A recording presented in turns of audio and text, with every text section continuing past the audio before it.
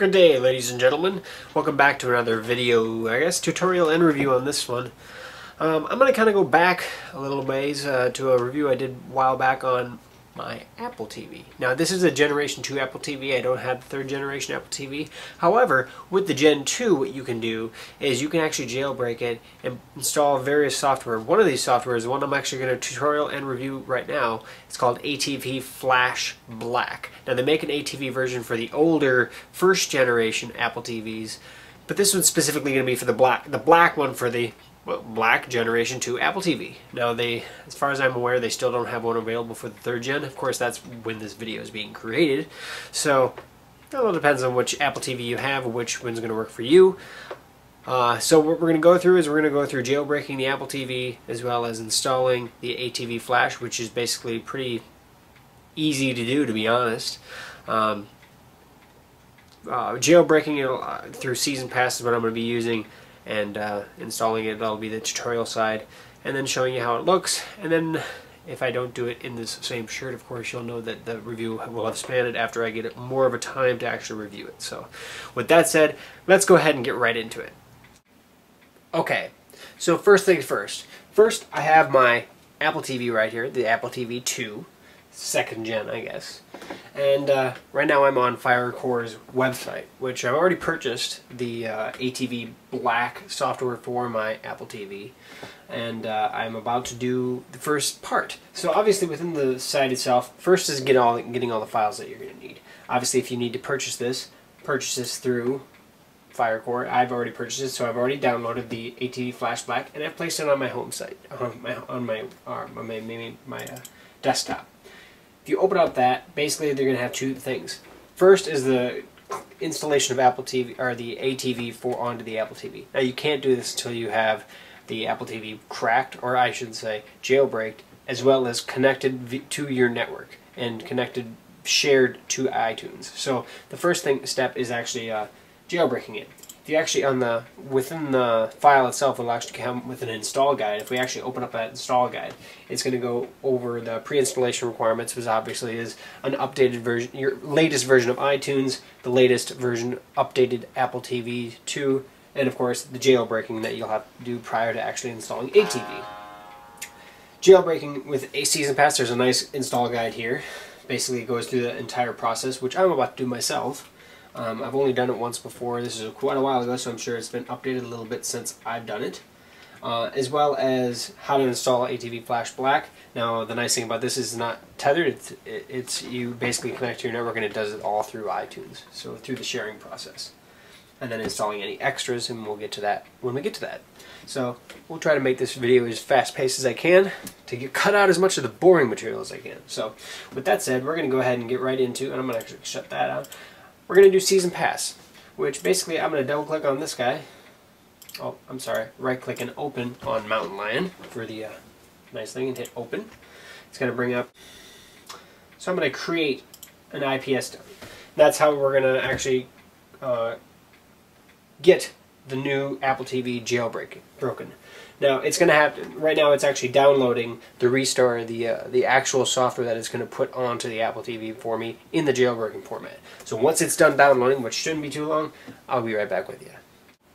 Okay, so now we're actually up to the point where we need to connect the Apple TV. Now, for this process, first actually the Season Pass actually downloaded the actual restore point IPSW from Apple. Then it actually cracked it, added in its special coding to it, and then repackaged it, and now we're all ready. So basically what it says right now is connect USB to the Apple TV, and then once it actually starts flashing, the little indicator on the front of the Apple TV starts flashing rapidly, that's when we'll actually have to make sure you have this. You have to actually have the small aluminum remote, and we'll have to press the menu and the play pause button together for 7 seconds. Once that happens, that'll actually get us into the restore mode. So, with that said, on the back of the Apple TV, there is a micro USB port. That's where you need a micro USB cable connected to your computer. So we'll, and no power cable, by the way, just the USB cable. So we'll plug that into it. Now, thankfully, I have a nice one. Once it starts flashing rapidly, right now, I'm going to hit both of these together for 7 seconds.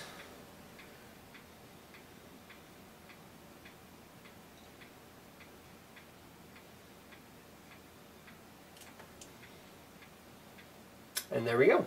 Now it's found a device in the restore mode, and now it's going to be uploading everything to the device. And it's going to do it all for me, which is fantastic.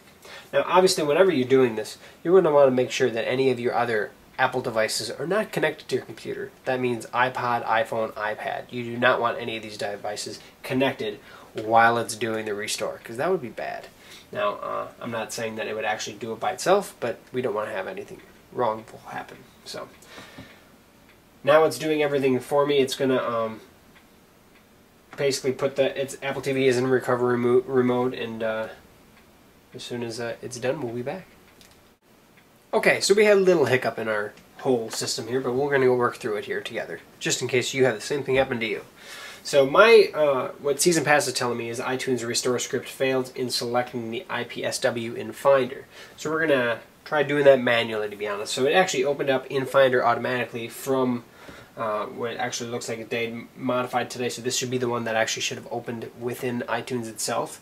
However, in order to make this easier finding, I'm going to take this and drag it to the desktop. It's the only IPSW file I have on the desktop, so it's pretty easy to find. So now I'm going to scroll over to iTunes, where it actually opened up automatically as well. I'm going to select the Restore Apple TV. However, before doing that, I'm going to hit Command-Option, and then click on Restore Apple TV. Then I'm actually going to be able to choose the actual restore file myself.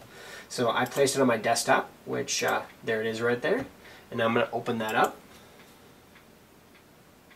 and hit the restore button. Now it's going to do it itself. Obviously, probably most of the time it's going to do it automatically for you, but in my situation it did not. So hopefully that'll help with some of you if you had that problem.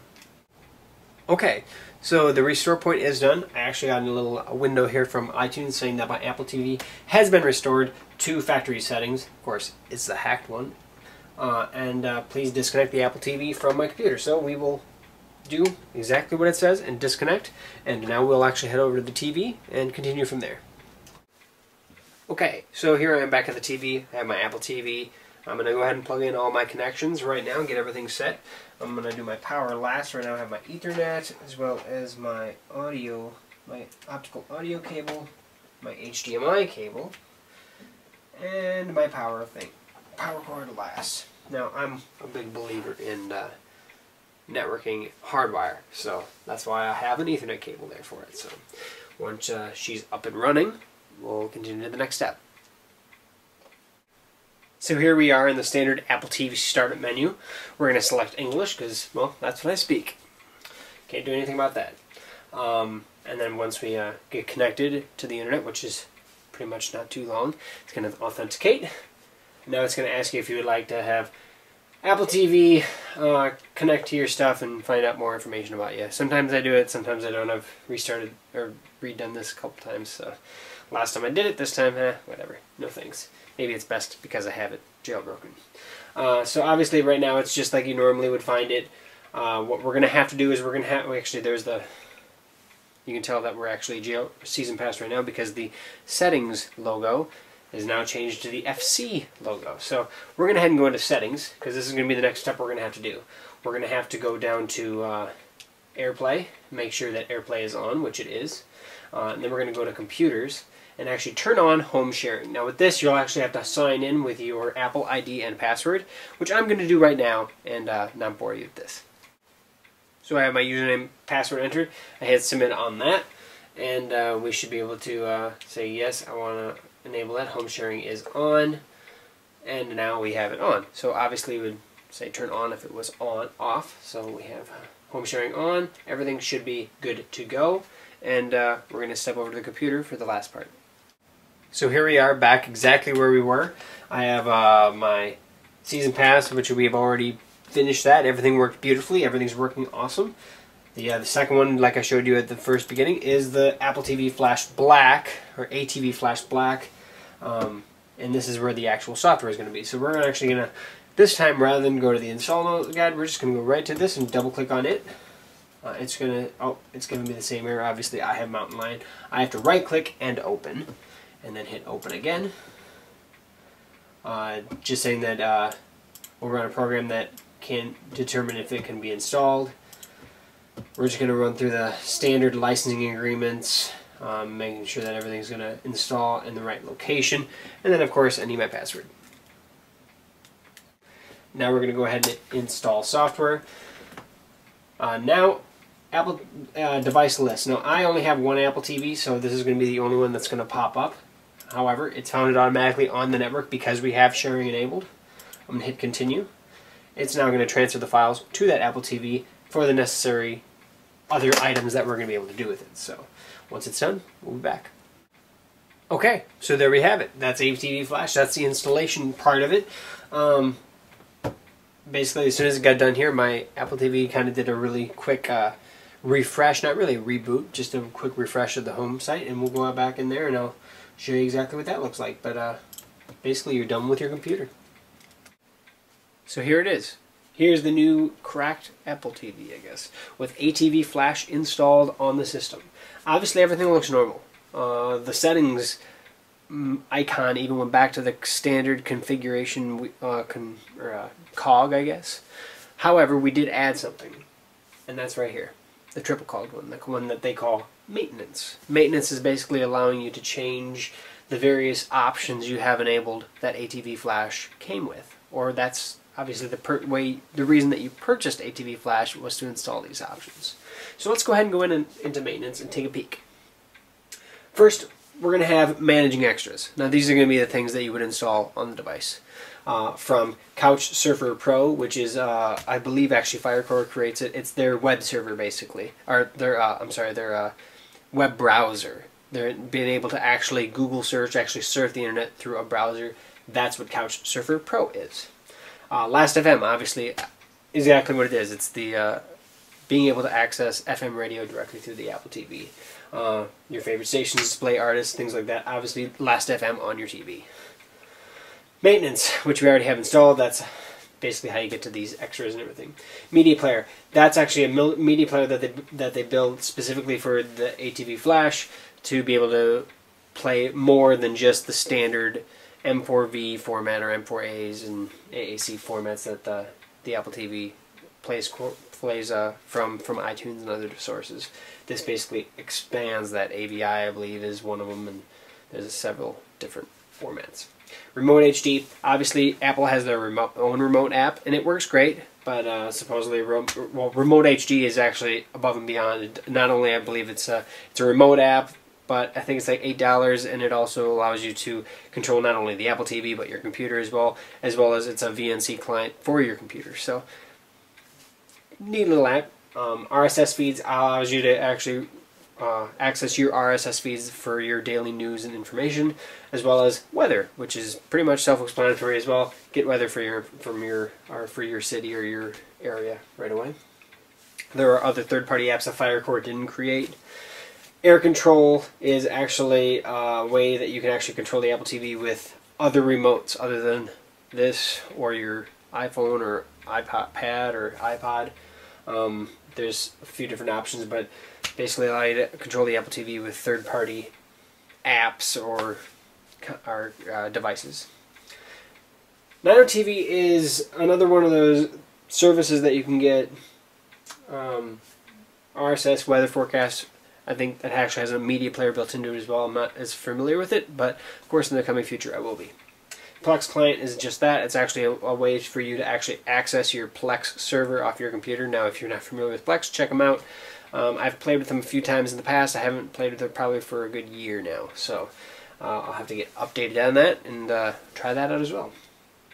Remote is another remote app that you can download for your phone. I think it's like $5 or something like that.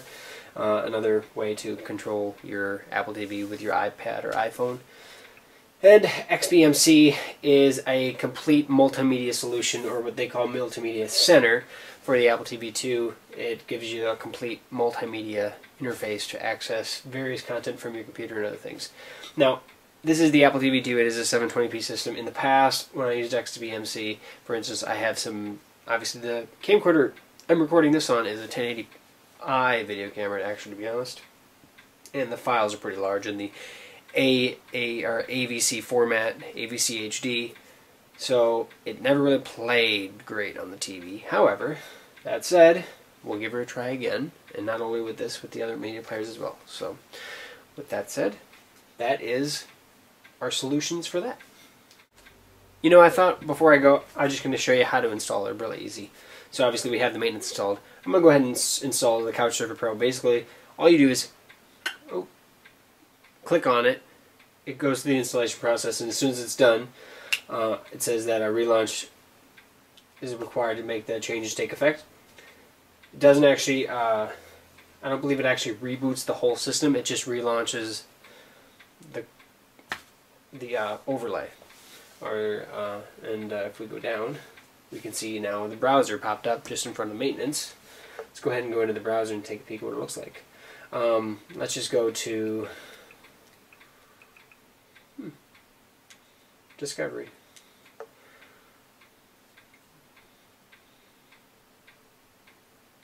So it's loading.